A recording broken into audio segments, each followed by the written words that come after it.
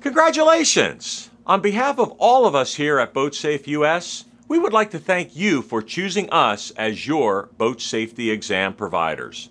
We hope your experience with us was a positive one, and it's one that you would be happy to share with your friends and family.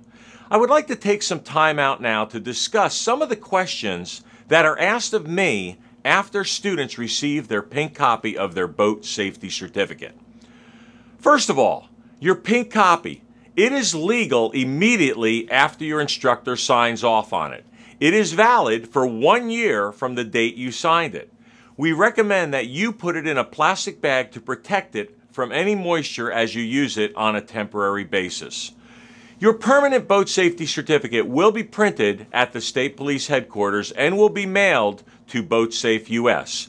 We will then mail your permanent boat safety certificate to you in the envelope that you provided for us. Please note, in previous years, it has taken the state police in excess of 6 months to print these cards. We appreciate your patience.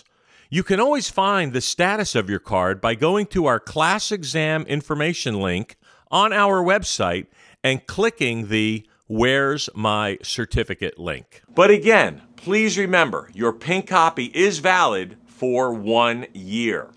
New Jersey has a unique law that requires some boaters to hold a non-title boat license in addition to their boat safety certificate. Let me try to simplify this. No matter where you operate your powerboat in New Jersey, you will always be required to carry a boat safety certificate. On the other hand, if you were to take your personal watercraft on Lake Hopatcong in North Jersey and you are a New Jersey resident, in addition to your boat safety certificate, you would be required to carry a non-title boat license endorsement on your New Jersey driver's license.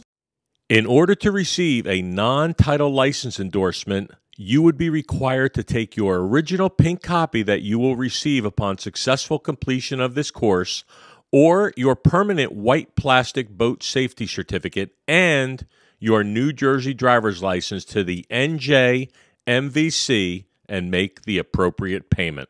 All motor vehicle locations will accept the temporary certificate towards you getting your boat license.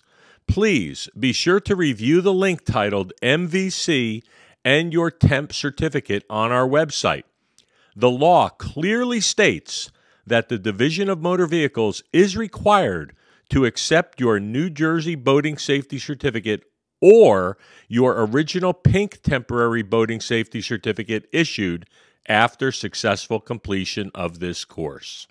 The New Jersey Motor Vehicle Commission will then issue you a paper temporary boat license. Your temporary and/or permanent boat license, along with your temporary and/or permanent boating safety certificate, must always be carried while boating on New Jersey non-tidal waters. Your driver's license with a non-tidal boat endorsement cannot be picked up in person at an MVC agency. Instead, it will be printed off-site and mailed to you. I refer to this as a unique New Jersey law. It is important to me that it is explained to you in a way that you understand. We at BoatSafe US would like to wish you and yours health and happiness, and most of all, safe travels as you enjoy all of the boating opportunities the world has to offer. Please remember, 90% of the people that drown in boating accidents were not wearing a life jacket. Please, find one that fits you comfortably and wear it all the time when boating. We wish you a lifetime of health, happy, and safe boating. Stay safe, my friends. Captain Bob, signing off.